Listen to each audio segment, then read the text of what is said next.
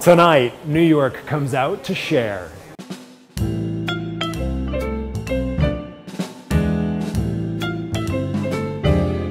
So we are at Pier 60 at Chelsea Piers for the annual Share benefit.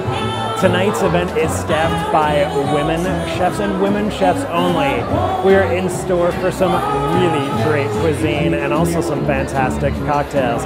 It's a great cause. It benefits both ovarian cancer and breast cancer research. And the people who are here are truly dedicated to that cause. We're going to meet some of them now, sample their food, and of course, try some of those great drinks.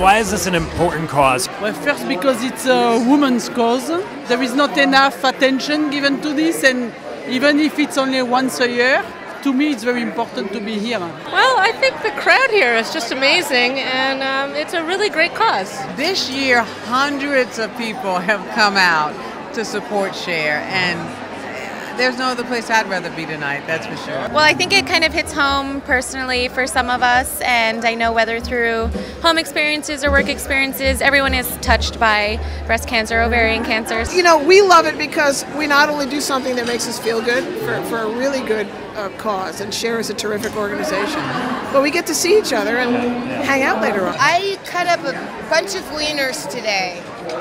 Duck dog. I've been doing this for 6 years. She worked more than any other celebrity that had been with us, seriously. We have over 650 people who are eating and drinking and bidding on the silent auction, on the live auction. It's really an amazingly wonderful evening. What is it you think about the hospitality industry in particular that they come out in such droves for these sorts of causes? In the hospitality industry, they get tapped because they have a skill and an item that people are attracted to. And also I think there is a generosity of spirit that the hospitality industry, particularly in New York, has. You know, so I think that it's a wonderful combination. So Julie, tell us, this apparently is the signature cocktail of tonight's event. Tell us what it is. It's called a Queen's Park Swizzle. It's an aged rum mojito. It's done with crushed ice that we churn with our swizzle stick, muddled mint, demerara syrup, and aged rum. I had a couple favorites. We had some cupcakes that were really good, sausage back there, lobster rolls are a big hit, yeah.